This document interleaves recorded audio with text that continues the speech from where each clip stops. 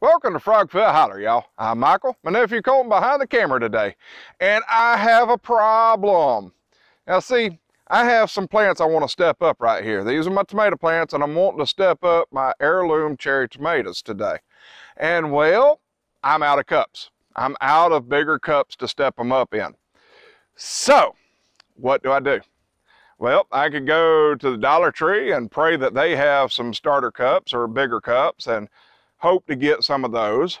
Or I can go to Lowe's and Home Depot and, well, pay through the nose for what I need. Now let's say all I have in my pocket is $20. And with that $20, I gotta buy a lot of cups. Now see, Lowe's and Home Depot, it's gonna cost you that $20 to get about 20 cups. Well, let's say I need more than that. Let's say I need 50, 60, 70, 80, 100. Okay, here's 200. Yep, I'm even talking about 200, y'all. See, if I'm at Lowe's and I have $20 in my pocket and I need a whole heap load of cups, y'all, you know what I'm gonna pick up? Nope, I ain't picking up cups. I'm picking up a roll of brown paper. Y'all wanna find out what I'm gonna do with it? Walk over here.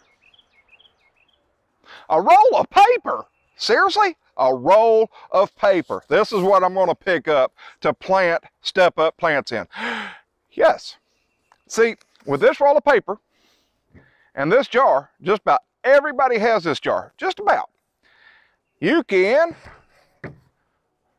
do this right here. Ain't this so pretty? Now this is one of my Black Zebra cherry tomato plants. And this is the cup I made for it out of the brown paper. See? Now, with these, I'm going to put them in this little container right here and put them in nice and tight and then water them in this right here. Yes, the brown paper will start getting weak over time, but I should be able to plant the cup and everything in the hole. Should be. Don't know for sure. So for $20, I can do 280 cups out of this brown roll. See, Home Depot sells one that is 2.9 inches long. Wow, that is wrong, y'all. 2 feet, 9 inches long. There we go, that's a lot better. 2 feet, 9 inches long, and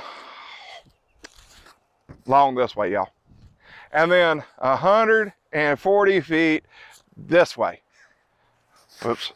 Let's try this again. It's 140 feet this way. So, the way I do it is I cut 6-inch strips out of there, just like I have right here.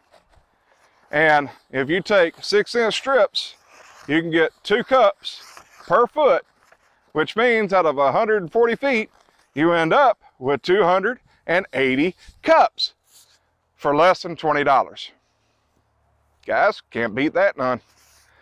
All right, so I am going to be using my trusty popsicle method of marking them and be putting them in here. But let me show you how we're doing this before we go to Super Frog mode.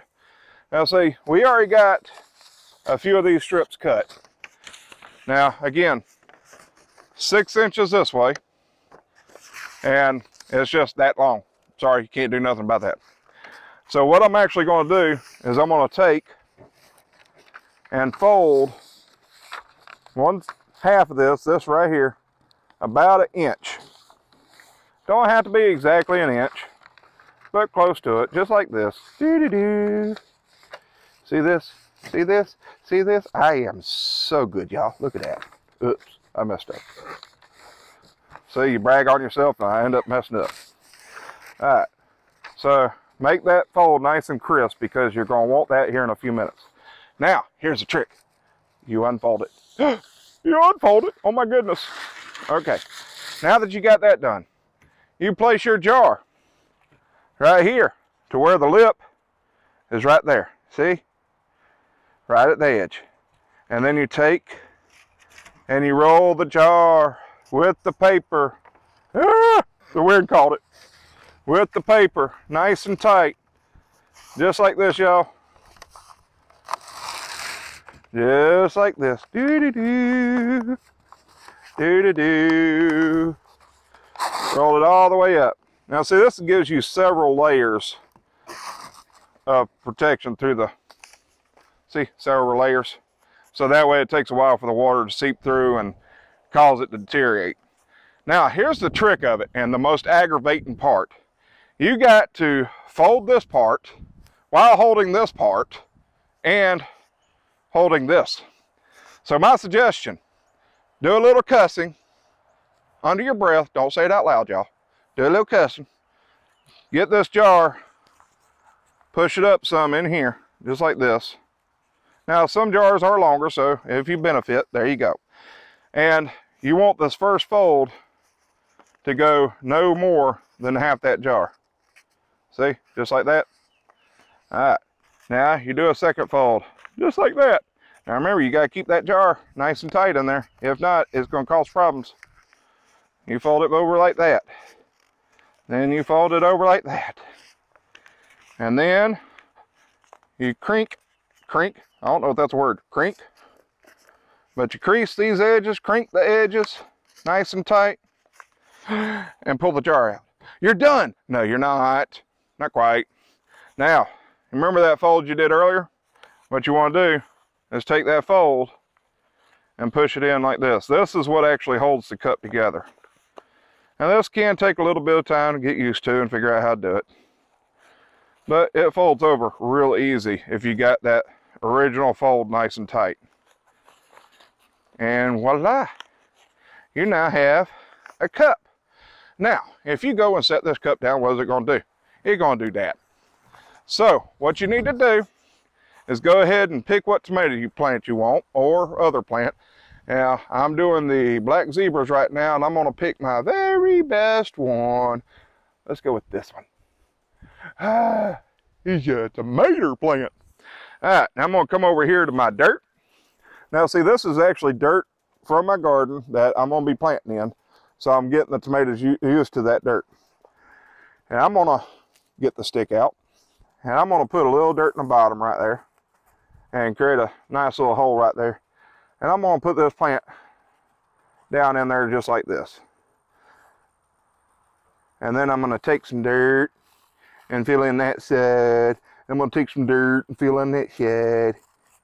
And I'm just going to go around just like this, trying not to cover my tomato plant completely. And I'm going to pack around the edges. Remember, you got to be very careful when doing this because it's easy to break these young plants. But you can also shake the cup a little bit to help you out.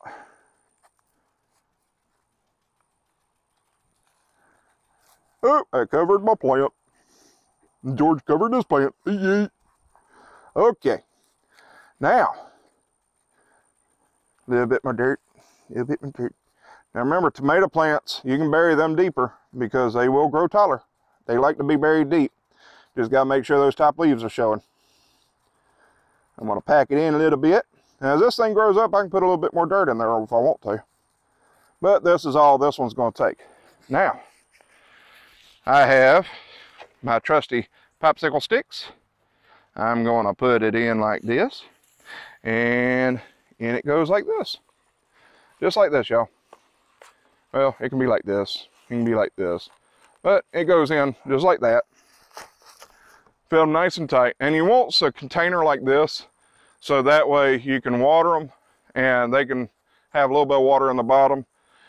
And that way the cardboard don't try to break free from itself. So try to get a container that is the same size of what you're actually wanting, or the amount that you're wanting. So we got 6 black zebra plants to do, well, 4 more, and we got 6 sun gold cherry tomato plants to do, and we're going to be doing that in super frog mode. I love super frog mode. All right, guys, let's get to hopping.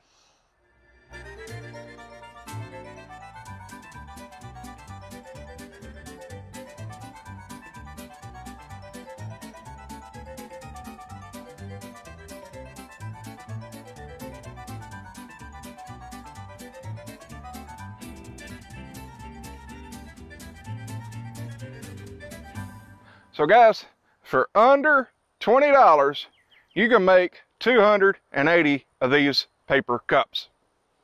That's a lot of cups. Most people will not need 280 cups. I hope I don't. That's going to be a lot of folding. But it is a cheap way to upstep your plants. Now, I'm going to move this one real carefully. As you can see, I've already watered this, and the weight of the dirt will actually keep it in, but if you move it around too much, this cardboard will just break out. So I just wanted to show you what it looks like, wet all the way through. And I'm keeping my hand in the bottom so that way it don't fall out. And that's the reason why it's important to keep them kind of tight against each other, because it actually helps support them. Now, y'all saw that we used our own dirt to do the transplanting. We didn't buy any Miracle-Gro dirt or any of the other store-bought dirts. The reason being, even though those typically add or help with nutrients, I'm upstepping with these with my dirt because of the fact that it gets the roots used to growing through my soil. There's no nutrients benefits, but I can make up with that with Miracle-Gro fertilizer and stuff. But the roots themselves will not suffer as big of a transplant shock from being transplanted from soil like Miracle-Gro into our sandy soil when I go ahead and do it this way. So that's why I did it. It works for me. Now, it may not work for you, or you may have found a better way, or you might have seen other channels that do it different ways. There are thousands of different ways to do the exact same thing. The key of it is find what works for you and what works best for you. Now, this was just a little hack that I thought y'all might be interested in, using this paper to create the cups. I could have gotten some more cups, I just didn't want to. This is all I needed to transplant, and I had this paper on standby, so it works for me. Now we're going to go put this up and put a mini greenhouse, which is basically dumping this out, rinsing it out, and putting it over the top of my plants. Because for some odd, stupid reason, we're supposed to have a cold front coming in. Guys, this is going to be one fun year in growing. That's all I can say. Hey guys, this has been Michael with Frogfoot Holler. Hope y'all have enjoyed it, and hit that like button. Please subscribe if you ain't subscribed, and share. I appreciate all the sharing y'all do. Hi guys, y'all have a froggy day. I got paper. You gotta stop rolling. Are you still rolling?